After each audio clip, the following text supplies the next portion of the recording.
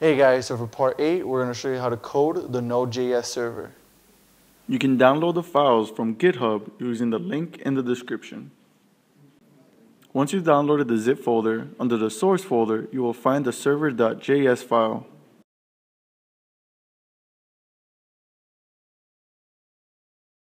At the beginning, we'll call the libraries we need. HTTP because it's a web-based server, and Cylon because it is a Cylon object that will interact with the GPIOs.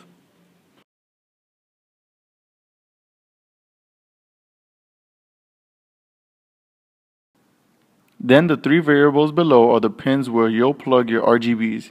Here we use pins 14, 20, and 0.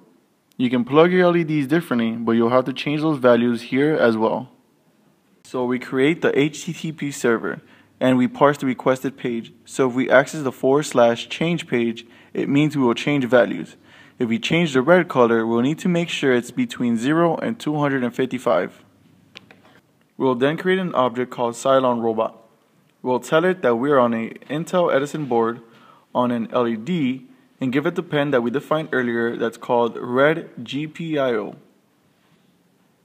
Then we'll call a function that will control the LED's brightness between 0 and 255. After, we'll type start and apply this to the GPIOs.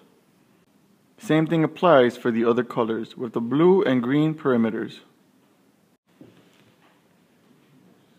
Otherwise, if we don't access the change page, this means we are using a web browser and we will load the index.html page. This page is composed of 3 sliders, one for each color. It works thanks to the socket.io, so we created another function that interacts with the socket.io in order to change the brightness of our LEDs. Apart from that, everything works exactly as I presented previously on the change page. Finally, at the end we'll launch the server using the port 8080. The regular port 80 is already used by the Intel Edison. So this code is an example of how you can code your own Node.js server. You are free to code your own. See you in the last part to see how the product works.